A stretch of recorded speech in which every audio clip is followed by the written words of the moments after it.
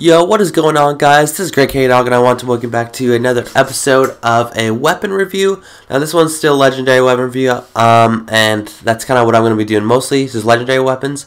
So the Villainy is what I recently just got. It used to be the Future World Cult vendor weapon. I think it still might be, and the reason why it was one of the most sought after weapons before the pre-April update was that it came with like Head Seeker, and I think it had the I guess the missing round, where like if you missed a round, whenever you would hit like have like that invisible bullet or whatever, it would come through and then have a secondary final round or something like that. But anyway, the Villainy that I ended up getting for my Future World Cult drop was, it came with Red Dot OAS, which has snapshot sight and enhanced target acquisition, which is really important if you want to have snapshot on your sights. And then it came with ranged lens RLR5. It has the precision scope, super effective range, heavy with poor recoil control, and then of course true sight, which is strong target acquisition, light, good recoil control, and a flexible sight. Overall, I think personally I prefer red dot. A lot of people use true sight, but personally I just prefer a dot sight. Then we have partial refund, chance to return a portion of the magazine after an assist. Then for the middle column, I got perfect balance. I ended up getting brace frame, increased stability, which actually maxed out my stability completely to the end. If I had perfect balance, it would just look like this. So overall, it has base stats. It has really extremely high stability. And then the final perk was injection mold. It basically increased stability, faster handling, and reduced range. So injection mold has the same exact stability increase as perfect balance, but has a little bit of a hindrance, which means it has a reduced range. And I ended up going with brace frame because I have max stability, and then it just slightly reduced the magazine size from 30 to 24. Sorry about that. And then of course I have third eye.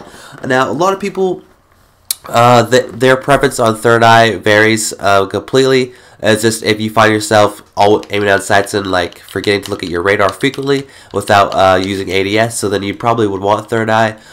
Personally, I think it's a great choice to have maybe in a 6v6 playlist.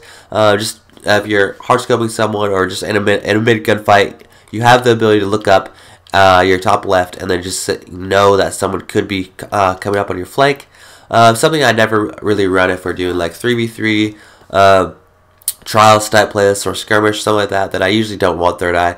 If you really want to compare it to other weapons, it's a little bit less of an impact than the spare change, if that's something you want to try to compare it to. It has a quicker fire rate, and then of course it has less fire rate than the Grasshopper Lock, but definitely more impact. So it's kind of right in between those. If you know the spare change, it can two-shot, which is why it's really good to have Head Seeker on those type of burst type weapons, because then you burst the body up to the head, because the recoil is always vertical, except for like the 4 burst type archetype weapons like the Apple of Discord.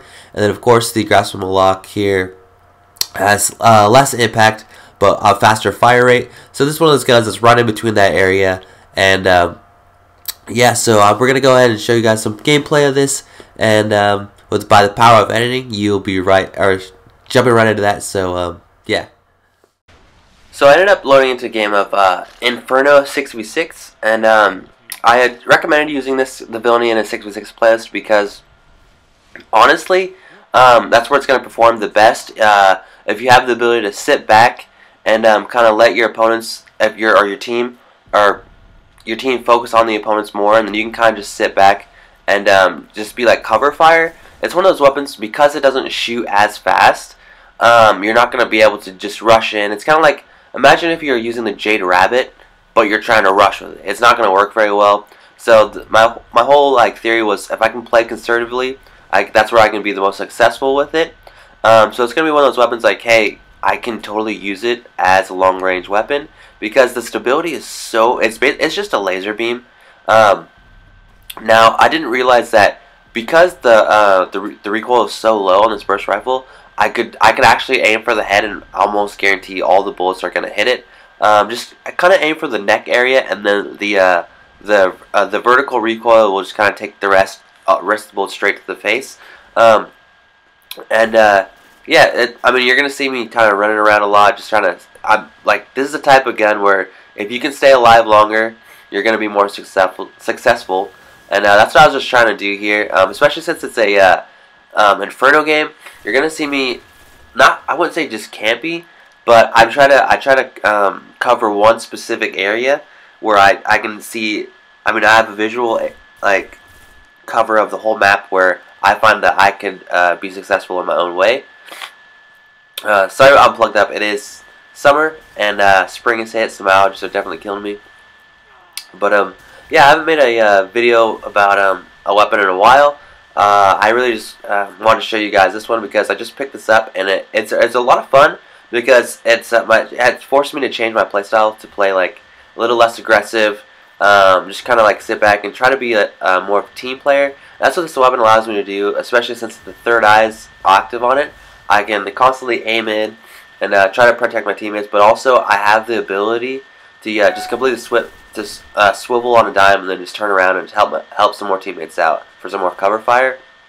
And that's kind of what I was trying to focus on here on the Shores of Time map. So you're gonna see me trying to be in this area mostly. I know you're gonna see you're like, Gray, why are you hard scoping? That's so like noob level, and I know honestly, as much as it annoys me that people like or I get killed by body shots, in the end, you know, you won the gunfight. So that's not even something you can like diss on or be like, oh dude, you're no skill or whatever. But honestly, it takes skill. If you whatever you can do to survive is what you should be doing. But yeah, so you're gonna see I just kind of manage this outside area, just because I feel like it's less likely that I'm gonna run into a shotgun out here. That's what my main goal is, because if you guys don't know, I am anti-shotgun, and just I hate being in close. If I'm in a close area and I know their team doesn't have a shotgun, I'm gonna be in there. I'm gonna try and do my best to push with my teammates. And honestly, if depending on the map, you really do want to push for map control. And this was just happened to be the side that I really wanted. So you're going to see me kind of just do a lot of campy stuff. And I hope you guys do enjoy some of the gameplay. I'm going to edit some of the stuff out. This is just of me just kind of hanging out for a little bit. But if you guys want to see like where I usually try to position myself, then you might find that you can have success out here as well.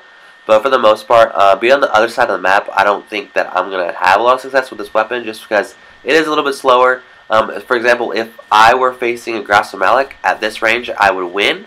But a little bit closer, there's no way I could win. There's absolutely no way. But with more practice with the weapon, maybe it's a possibility. Or if I try to close the gap, then my melee range would make up for it. And that's kind of why I actually ended up switching to Stormcaller recently, was because of the Golden Gun nerf. So I completely switched to using Blade Dancer on the Hunter, and then I've almost this entire week I've only been using Stormcaller, just because the melee ability, it's basically takes over not having my throwing knives, because I kind of feel like it's in that range where, hey, I could get a couple body shots and then use my melee. That's why I run extended range on my melee, as well as using the Claws of Ankara. And then also I run feedback, so whenever someone melees me, I instantly get my melee charge immediately recharged, and then I can go on doing whatever I need to. For example, say I use my first melee, it gets them weak, but they melee me, then I'm given my melee charge back again to melee them for a second time, which you'll see it allow me to be super successful in most of my close quarter gunfights, or just melee fights in general. So hopefully you guys did enjoy some of this gameplay, or the rest of the gameplay that I'll show you. There's not much really left to be said, other than I hope you guys do enjoy the gameplay.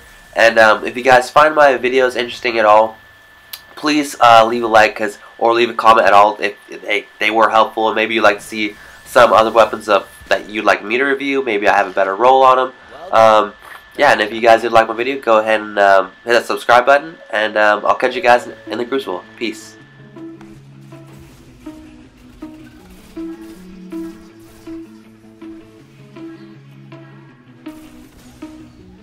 I've been on my way now.